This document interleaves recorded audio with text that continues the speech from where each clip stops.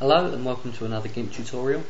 Today we're going to be looking at making a particular type of background or a wallpaper image, and we're going to be looking at the rendering of a flame.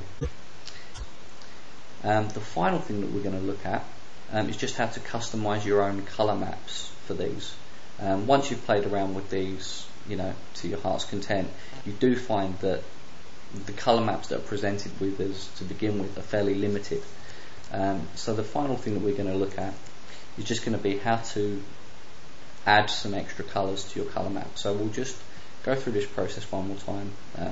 Filters, render, nature, flame. And when you go down to the colour map down here, you can see that there are a couple of extra options. These, the Gris Josette through to Sunny Harvest, all of these are preset colour maps. Custom gradient is based on the way that the gradient goes from the foreground to the background colour.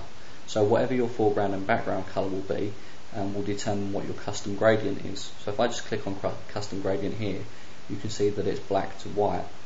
If I was to change my custom gradient, so I'll just do that very quickly. So we'll just have something like red and blue. Back into my flame dialog, and we pick custom gradient again. This time you can see the custom gradient has changed, so that will give us a very different colour profile up here. The other thing that we get is whichever layers we have can be used as a colour map as well. So we've got 3 layers at the moment which correspond to these 3 layers up here.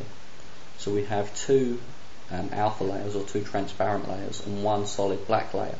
Now the 3 of those will be useless for colour maps. So what we're going to need to do first is colour one of these layers, and we can use one of our patterns, for example. So if I go to pattern fill and choose warning, for example, and then just fill this in, we can see that this is going to give us a very yellow and black colour map.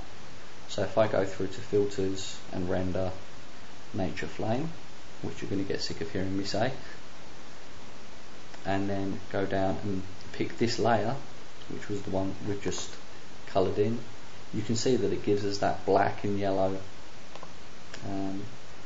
flame colour based on this layer.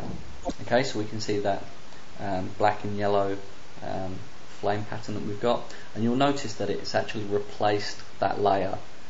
So whichever one you've used as your background layer, whichever layer you're working on, it actually replaces the whole of that layer with just the flame that you've created.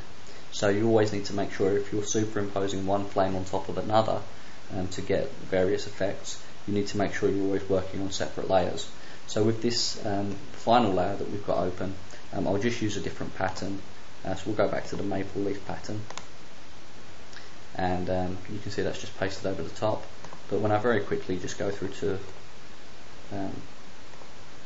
the flame option again, and we'll go down to that one for our colour map, and we'll edit it so we can get a different shape. I'll maybe try and put something in this black space up here. So we'll have, and there we have that place there. Now these aren't particularly great or artistic, but I just wanted to demonstrate how these could be used for you to create your own original wallpapers and backgrounds using the flame tool.